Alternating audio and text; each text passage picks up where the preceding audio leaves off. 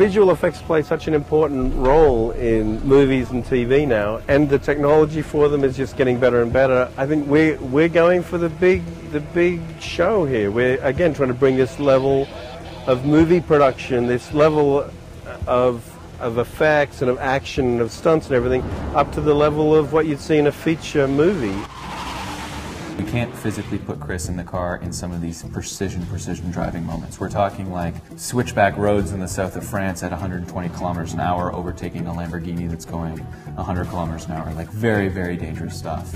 So, you know, you need people like Pascal and David who have been doing this for 10, 20 years to do this precision driving. So what we do is we shoot all the scenes, and then we have something called the plate car.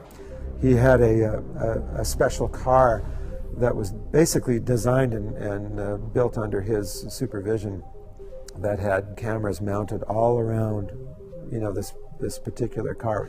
And he was really judicious about making sure that they got good plates. They've got lots of things shot in Paris and in Marseille and in Nice and on some of the motorways in Berlin.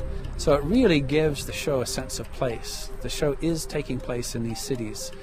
Even though the show itself, the main unit now is here in southern Ontario.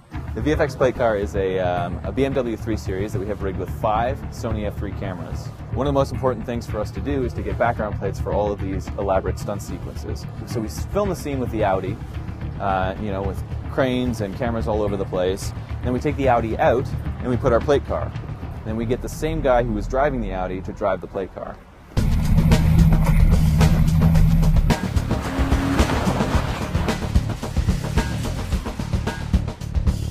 We'd run the entire thing through, and then we quickly go back to our first position, undo a bunch of these, change the camera angle, bolt it down again, and then run it through again. So after each stunt sequence, we'll get 10 different angles. Here we are at mission control inside the car. We have a bunch of lines coming in to this monitor, each one attached to a different camera. And then from here, I can watch, while the stunt is going on, what's going on in each of the cameras. The other thing that's a little bit different about this is this Canon 5D. And what this is it points at the driver. And it only points at the driver, and it gives us a lot of information. The first thing it does is our lighting. When you go around a corner, the sun obviously doesn't follow you. It goes, you know, it stays where it is, and the light on the driver rakes across him.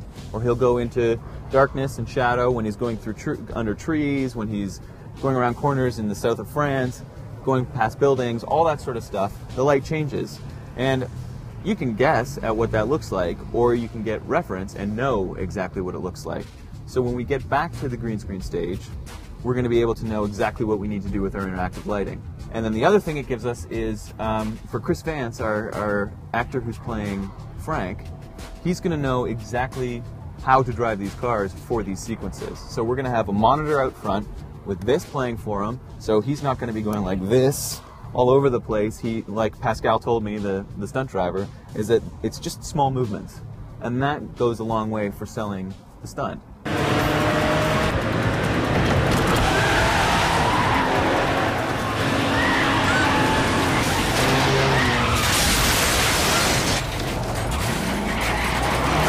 The visual effects have really helped us bring bigger stunts and bigger action to the show. And we also use it occasionally for some replacements. If we do wide shots in Toronto and we want to put Nice in the background, we'll do some scenic replacements in the background. So, because there are some things we can't do when we come to Europe. Most of the series takes place in France and Europe, but we're actually shooting a lot of it here in Toronto. So what we have to do is take Toronto scenes and make it feel like Nice or make it feel like Marseille. The best research has been the trip to Europe that I took with the second unit crew prior to filming main unit here in Toronto. So I went and I think I came back with something like 25,000 photos. And we're using all of these, and I'm not kidding, we're using all of these to replace Toronto. The funny thing is Toronto doesn't really look like any parts of Europe. You'd be surprised what putting a couple street signs in there will do, but there have been times where we've had to replace entire walls, entire buildings, sometimes almost the entire frame, where all we keep is is the Audi.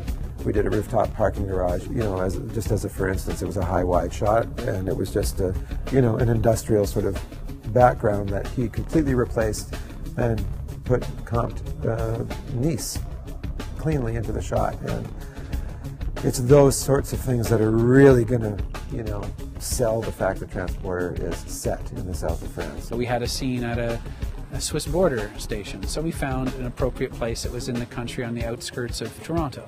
And so Brendan could come in and said, "Do you need some mountains?" "Yes, I do," you know, and poof, you know, like magic, there are mountains in the shot. And he's there on set to help us, you know, find the right lens and the camera placement. But when you see the final effect, it's quite seamless. There's nothing fantastical about Transporter. There's no big fantasy elements. We're just striving for photorealism.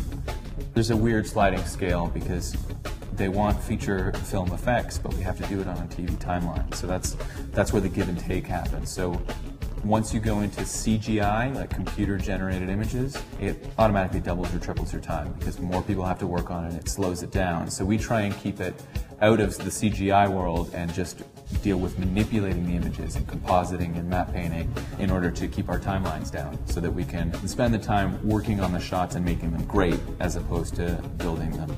Getting the shot to the 80% level is easy. Probably takes 20% of the time. Getting the shot to the 100%, from 80% to 100, is really hard. That's where your high level compositors like we have come in handy because you know, there's always the feeling of, yeah, it doesn't quite feel right, I don't know what it is, and then you just have to keep going at it, and eventually you'll find it. How much VFX are the audience going to see? Hopefully nothing. Hopefully nothing. Hopefully they believe that it's all shot in Europe and that Chris is driving. That is our main goal, and that is the one thing that we've stuck to the whole way through.